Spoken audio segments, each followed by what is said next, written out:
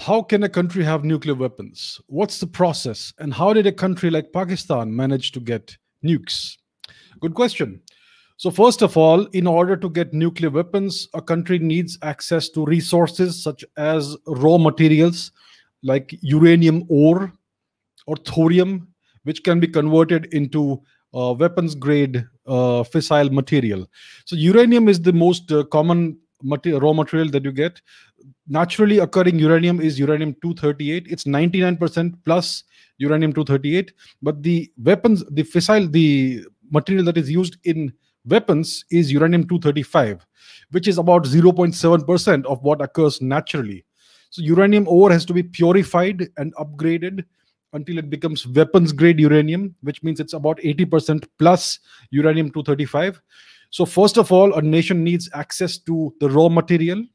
Then it needs the ability to refine uranium and turn it into weapons grade uranium.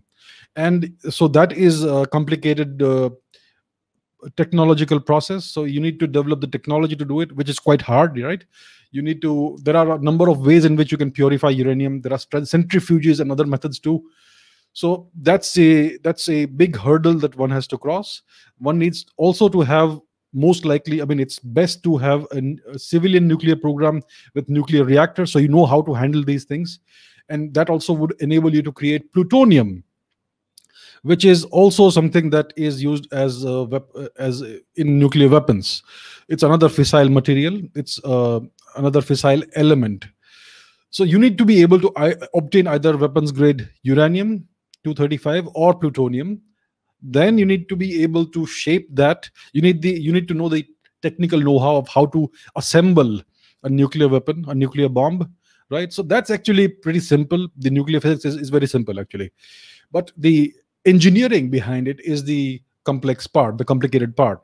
So you need to be able to either assemble a simple fission device or a more advanced fission fusion thermonuclear device.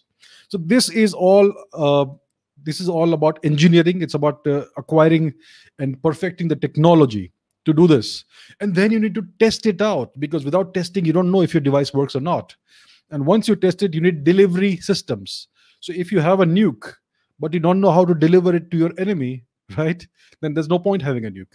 So you need either to invest in various missiles, either short range or long range ballistic missiles, depending on where your adversaries are, or you need to have another kind of delivery method, such as maybe an air force or aircraft that can go and deploy the payload and drop the payload. So these are the things, these are the steps. This is a very simplified, streamlined overview of the steps it takes for a country to have nuclear weapons, right? So first of all, you need to acquire the weapon, then you need to be able to deliver it. So to acquire the nuclear weapons is the main thing. And how did a country like Pakistan manage to get nukes? Well, the Pakistanis were given the technology by the Chinese, and the delivery systems were given to the Chinese by the North Koreans, who are again basically a proxy of the Chinese. So the Chinese intend to use Pakistan as a destabilizing force over India on the western border, and that's why they have done this. That's why they have proliferated the technology. In the 80s, there was some proliferation of technology from the West as well. There was a scientist called Abdul Qadir Khan who acquired blueprints of, I think it was blueprints of nuclear reactors, I believe, from the West. And that's how he was able to establish this Khan research laboratories in Kahuta, etc. And that has also enabled the Pakistanis to develop their nuclear program. So they have been able to develop it with the help of the West and mainly of the Chinese. So that is the story in brief about nuclear weapons and how the Pakistanis acquired them. Even the North Koreans have to some extent been aided by the Chinese, but it kind of backfires because Mr. Kim can also point those nukes at Beijing, right, in order to acquire more independence and autonomy from Mr. Xi. So that's how it works.